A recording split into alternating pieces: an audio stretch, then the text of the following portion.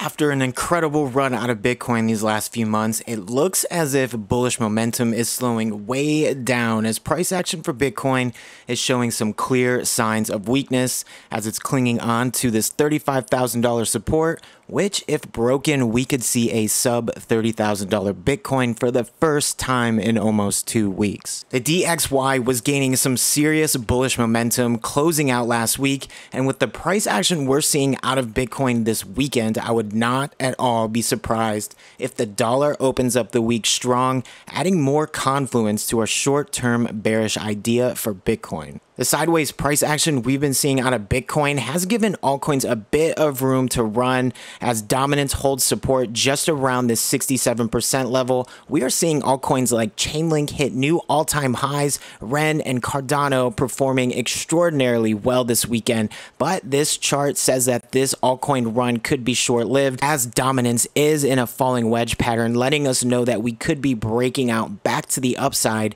very soon. A correction here in the short term would be a very healthy sign for Bitcoin, especially if we hope to maintain these higher levels as this bull run continues. But one thing we know for sure right now, and that is the bears are hungry and they've been hanging around all weekend looking for snacks. In today's episode, we'll go over our plan of attack moving forward with some potential bullish and bearish targets for Bitcoin. So stick around until the end of the episode because you do not want to become a bear snack.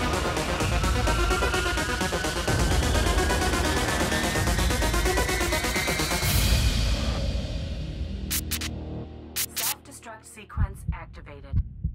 3, 2, 1.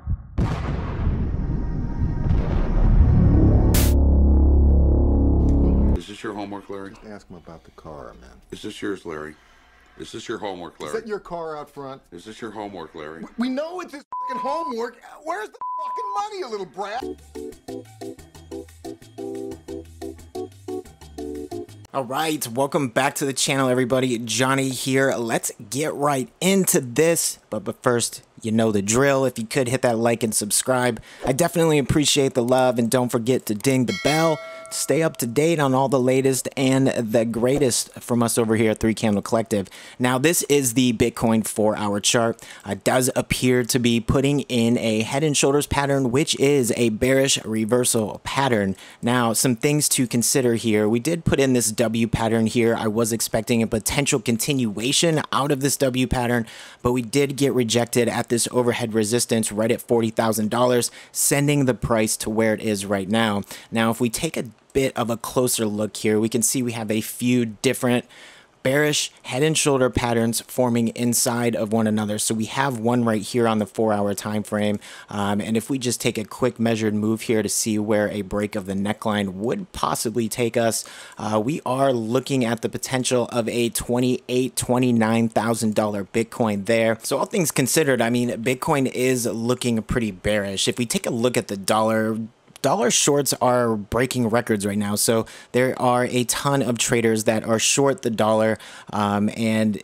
it's reached new all-time highs according to Scotiabank, one of Canada's biggest 5 banks. So apparently the CFTC data reflected the largest week-to-week turn against the dollar since early August 2020, which wasn't that long ago, with the US dollar's net short reaching its highest mark on record in dollar terms at $35 billion on the back of a $3.7 billion US dollar increase in favor of the currencies that we track, they said in just a published note. So apparently, there are a lot of Forex traders that are short on the dollar right now, so it only makes sense to get a bounce out of the dollar. So let's go ahead and take a look at the dollar right now. As I mentioned in the intro, we are looking at some potential short-term bullish momentum out of the dollar. It has been picking up steam this entire week, and we did get a bounce, and it is up above the 21 daily EMA. Let's go ahead and bring up the fibs here.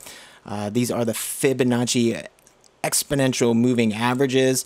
So we're looking at price action right now, this is the DXY on the daily. It did break above the 21 EMA, and we're waiting for trading to resume so we can see just where the dollar is going. So just above price action, we have the 55 EMA. If we do see the dollar break across this 55 EMA, which is right at 91% on the index, we'll likely see it head to the 200, which would give us a pretty, so if we break across the 55 up to the 200, that'll be about a 2.8% move. Now, if you remember in previous videos, we did discuss the inverse correlation between Bitcoin and the DXY. For every 1% move up out of the DXY, we get about a 15% move down out of Bitcoin, and vice versa. For every 1% move down out of the DXY, we get about a 10 to 15% move up out of Bitcoin and GBTC as well. So if we are looking at a 2.8% move, we could be looking at a fairly strong correction out of Bitcoin moving forward. Let's go ahead and take a look at that. So first, actually, let's take a look at Bitcoin dominance. This will give us an idea as to the strength of Bitcoin in the short term. And we are in this falling wedge, and actually what is a much bigger falling broadening wedge pattern, which is a very bullish reversal pattern. We did break across this upper trend line here right at 67% on this index, and we do appear to be getting a bounce, letting us know that this alt boom that we've seen over the past few days could be coming to an end, or it could indeed be getting ready to heat up. If Bitcoin dominance does break this trend line here at 67%, we could see this fall significantly further, possibly all the way down to the lower trend line of this falling broadening wedge, taking us down right around 50% on the index, a place Bitcoin hasn't been since April of 2019. Okay, so let's take a little bit of a closer look at price action here. Now, sometimes I do mess around on different time frames to see if I can see some sort of price action developing that I might not have seen on your typical time frames. And this is the 21-hour time frame, and I did find something interesting here. So as you know, Bitcoin has been putting in these W double bottom reversal patterns the entire way up of this incredible parabolic move. So that is what I have been looking for, and it's been pretty successful in my strategy on the way up. So if we take a fib retracement from the top of the price action, which would be our all-time high at 42,000, let's go ahead and move that, $42,043, and then bring it all the way down to the most recent lowest low at 30,202. That gives us an 818 right here at $32,076. So if this is indeed a W pattern forming, we are looking for a potential move out of Bitcoin from where it is right now, all the way down to this 818 retracement at that $32,000 level. Now, one thing that does have me thinking this is a possibility is we did get a very strong bounce off of this 618 retracement, letting us know that we did get the retest there, which means we could be looking for Bitcoin headed higher in the very near term. But, you know, another bit of confluence to this idea, if we bring up the 21 daily EMA, that is sitting right at $33,489. We have been kind of testing this 21 daily EMA. We haven't gotten a candle body close below it, which is a great sign for heading higher, but we have been getting some tests of it over the past couple of days, past week or so, letting us know that we could be headed down for another test. And if Bitcoin does break this 21 daily EMA, which happens to line up right with this lower trend line of the symmetrical triangle, then we'll be looking at these much lower targets, somewhere down around anywhere from $23,000 all the way down to $19,600. But, you know, it will probably catch some support on the way down. But that's really what I'm looking at for here with Bitcoin in the short term. So bullish case, we could get a buy here at $32,076. Okay, so if we do take that 818 buy at $32,076, we are looking for a pretty decent move to the upside. Now, we could take this entire move as a one-to-one extension because this could be a bull flag, and it does look like one, especially when you're on higher time frames. That would give us a one-to-one extension all the way up over $72,000, but that gives us a 0.5 extension right here at 46,711, which would be a brand new all-time high and some pretty strong bullish price action out of Bitcoin. But, you know, with this bullish case of being a possibility, I really do not think it is a probability, especially when we look at all of the bearish confluence out of the DXY, saying we could be in store for a 30% correction. So what we are looking for here is we are looking for a breakdown across this 21 daily EMA, at which point we should get a move down here right to this 818 and then get a retest here of this lower trend line before heading further to the downside.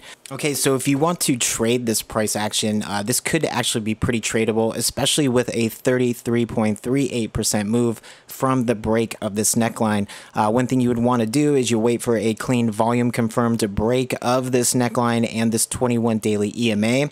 And then what should happen is we'll come down and retest this former support, come up, retest, giving us a bearish confirmation of the breakout of this head and shoulders symmetrical triangle, whichever you want to call it, letting us know that we are headed further to the downside. So after price action would break this level, we would set our limit sell orders up here right around this trend line, looking for price action to get a small bounce coming up, grabbing our sell orders, and then hopefully taking it all the way down to these targets. Now, some targets you might want to keep in mind if you are playing the short here.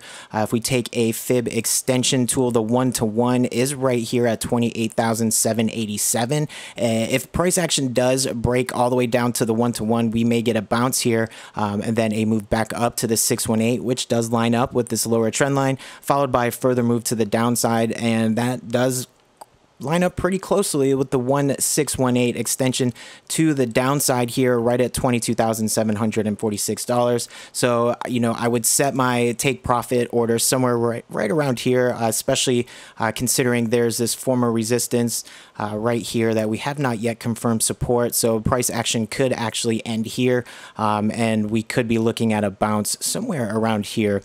But, you know, in time will tell. We're just sitting back waiting for some pretty identifiable price action to develop. Let's go ahead and take a look at the funding rate. So this is the daily funding rate. You can see that we have been trending to the upside for quite some time now, actually since early October, right when this parabolic move to the upside began, and we are still sitting pretty heavy on the positive side, letting us know that we are in fact due for a correction out of Bitcoin. Okay, so let's go ahead and take a look at the daily RSI. It does appear to be trending to the upside. We are sitting right around 64, letting us know that we are not quite overbought on the daily just yet. But if we go to the weekly, we are indeed overbought. The weekly RSI is up here right above 93 on the relative strength index, letting us know that we are due for a correction very, very soon. And one thing that's interesting that I did notice here, so if we take a look at this weekly RSI, the last peak here, the last time we were up over 90 here was on December 11th, 2017, letting us know that this could be a pretty significant bearish divergence if price action heads to the downside from here. And, you know, that could be a pretty strong sign, letting us know that we have hit the top of this bull rally, and we could be in store for a short-term bear market as we move into 2021. All right, so taking a look at Ethereum, this is the 4-hour chart. Ethereum does appear to be looking pretty bullish compared to Bitcoin. So we did, again, here the same that we did with Bitcoin. We got the double bottom W pattern here, only to come up and get rejected just shy of the previous high. And it does appear that Ethereum could be headed lower in the short term as well. But if we go ahead and we take a look at the Ethereum Bitcoin chart, it is looking incredibly bullish. So this is the 4-hour. Let's go ahead and zoom out to the 3-day. So the 3-day Bitcoin Ethereum chart has put in this inverse head and shoulders, which is a very bullish reversal pattern. And, you know, shorter term, it has put in this falling broadening wedge, which typically it is a bullish pattern. These do tend to break to the upside more often than not. And you do also see a double bottom pattern here in what could actually be a cup and handle, with this being the handle structure getting ready to break to the upside. So it did break this upward trend line against Bitcoin, and it does appear to be moving to the upside. If you're looking to trade this would actually be a pretty decent trade. I would be looking for a volume confirmed breakout across this neckline, where I would then ride the price action to the upside as far as possible, giving us some potential targets, a 1-to-1 extension all the way up here at 0.05 Bitcoin, which would be a pretty significant percentage move from where price action is right now. That's actually a 75% move out of Ethereum against Bitcoin. So that's definitely something to watch here in the short term. Let's actually go ahead and take a look at Chainlink. So Chainlink has been on a tear, putting in new all-time highs this weekend. Here is the Chainlink USD Coinbase chart. Again, came up, put in this double bottom structure, came up, met this new all-time high.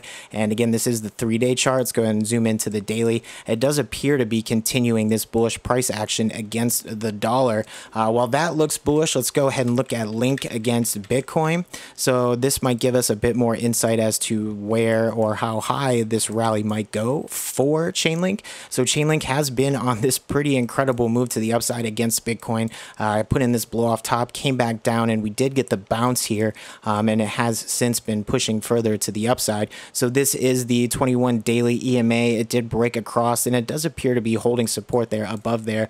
It's pretty significantly higher. It is sitting about...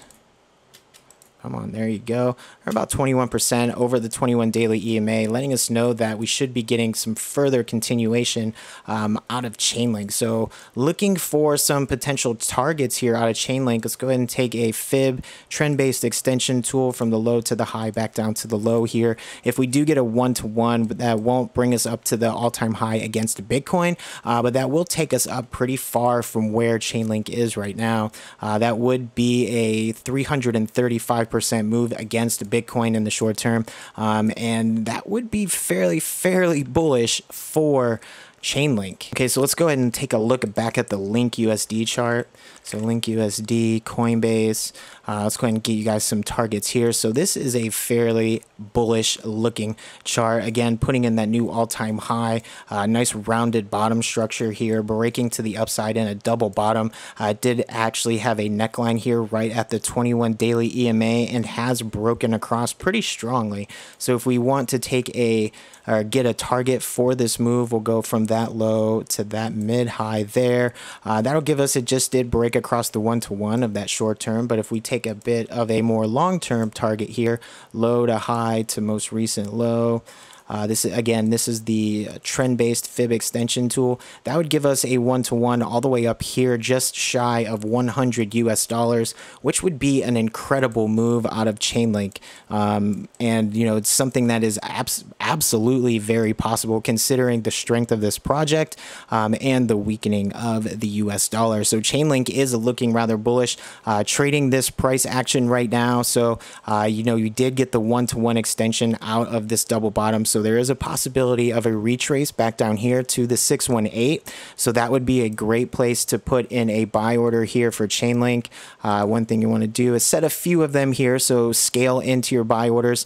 You want to keep your stop loss down below this 236 or even possibly this 382 if you wanted to put a little tighter and reduce that risk. Actually, that's 29%. That's a bit much. Let's go down to the previous lowest low right here. I think that's at $12.41. And then, you know, you could probably ride this out if this is the beginning of the insane altcoin season we're about to get. You could be looking at a 553% move out of Chainlink in this next altcoin cycle. All right, guys, that's it. That's all I have for you today. Thanks so much for dropping in. I hope you all are having a beautiful weekend, and I will see you guys tomorrow.